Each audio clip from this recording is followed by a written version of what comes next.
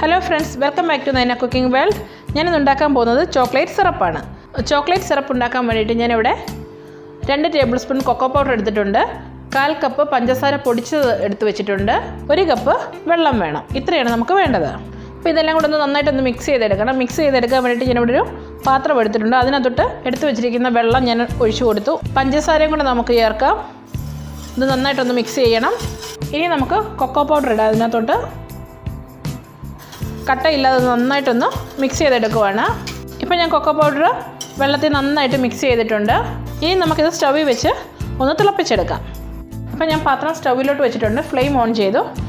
Medium ഫ്ലെയിമിലാണ് ഇട്ടേക്കുന്നത്. ഇനി ഒന്ന് തിളച്ച് വരട്ടെ. നമ്മളിതിപ്പം ഇളക്കിക്കൊണ്ടിരിക്കണം. ഒത്തിരി തിക്നെസ് വേണ്ട.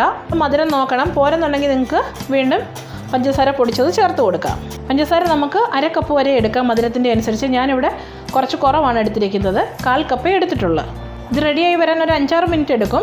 അപ്പം നമ്മുടെ സിറപ്പ് റെഡി ആയിട്ടുണ്ട്. ഇപ്പം ഞാൻ ഫ്ലെയിം ഓഫ് ചെയ്യുവാണ്. ഇവിടെ ഞാനിത് ഒരു ബൗളിലോട്ട് മാറ്റുവാണ്.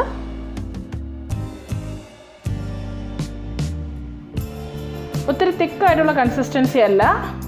ഇത് നമുക്ക് ഐസ്ക്രീമിൻ്റെ കൂട്ടത്തിലും മിൽക്ക് ഷേക്സിൻ്റെ കൂട്ടത്തിലും ഒക്കെ നമുക്കിത് യൂസ് ചെയ്യാം. ചോക്ലേറ്റ് മെൽറ്റിംഗ് ബോളൊക്കെ ഉണ്ടാക്കുമ്പോഴും ഒക്കെ ഞാൻ ഈ സിറപ്പാണ് യൂസ് ചെയ്യുന്നത്. അപ്പോൾ ഇത് നല്ല ചൂടായിട്ട് ഇതാ ചോക്ലേറ്റ് മെൽറ്റിംഗ് ബോളിൻ്റെ പുറത്തോട്ട് ഒഴിക്കുമ്പോഴാണ് ബോൾ നന്നായിട്ട് മെൽറ്റായി കിട്ടുന്നത്. കഴിഞ്ഞ റെസിപ്പി ഞാൻ ചോക്ലേറ്റ് സോസ് ഉണ്ടാക്കിയിരുന്നു. അതാണ് കേക്കിനും ബ്രൗണിക്കും ഒക്കെ നമ്മൾ യൂസ് ചെയ്യുന്നത്. അത് കുറച്ച് തിക്ക് കൺസിസ്റ്റൻസിയാണ്. അപ്പോൾ എല്ലാവർക്കും വീഡിയോ ഇഷ്ടപ്പെട്ട് കാണുമെന്ന് വിശ്വസിക്കുന്നു.